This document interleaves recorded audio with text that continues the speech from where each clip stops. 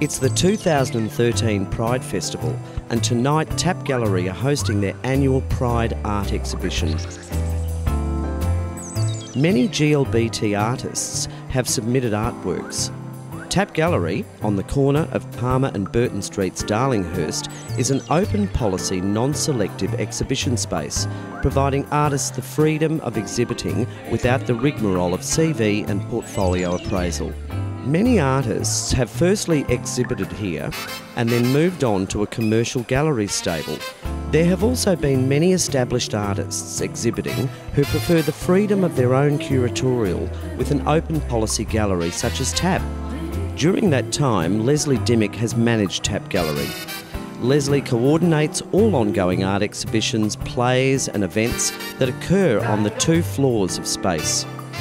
Tap's art exhibition has been an integral part of the Pride Festival for many years. Leslie, could you tell us about Tap Gallery's association with the Pride Festival? We've been doing this for, I think, 4 years now, since Glenn from Stonewall has instigated and tried to reinvigorate the Pride Festival. It's getting bigger and bigger each year, and we love being involved, being Oxford Street and having many gay artists that exhibit at Tap.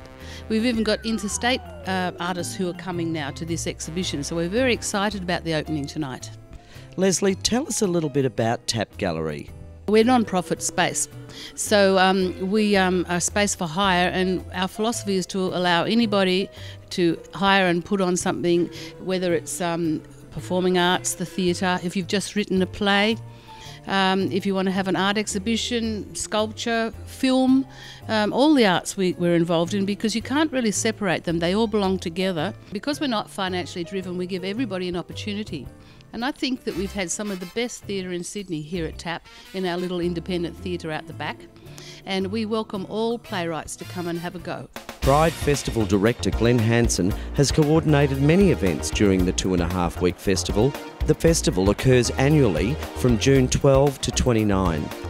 It is an important time for the GLBTQ community to recognise its history, to appreciate inroads made towards GLBTQ acceptance, and to celebrate in a social setting with plenty of laughs and an equal amount of drinks.